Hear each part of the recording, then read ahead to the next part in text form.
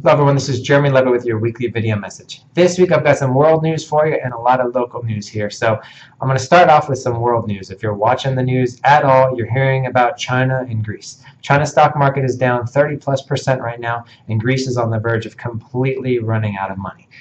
It's something for you to watch, but don't watch it too awful closely. Here's what happens. When we see negative things like this happening in other countries, it spooks a lot of our larger institutional investors, the folks that are investing heavily into the stock market, for example. When they get a little spooked in putting the money in the stock market, they usually fly over to safer things like mortgage bonds. So right now, our stock market is going to take a little bit of a hit because these people are just afraid. It's going to move over into mortgage bonds. It's actually going to help lower interest rates, at least in the short term. So that's kind of the silver lining to the very dark cloud that's out there in the world news piece.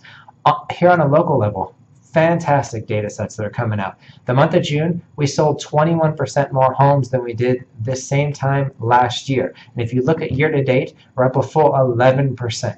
And this week alone, mortgage applications for people purchasing new homes is up 32% compared to last year. So we have a lot of buyer demand in this market. There's good news about this. The buyer demand is coming from people that are boomerang buyers, folks that have motivation aside from just interest rates to purchase a home. These are folks that aren't going to be swayed by the volatility that we're seeing on the banking side in the interest rates. So make sure you watch these things. Just don't watch them too closely. Remember, the folks that are in our market right now, they're motivated by the fact that they haven't owned a home in a long time. So make sure you cater to them. And if you have any questions, give me a call, 480-744-6040. Thank you.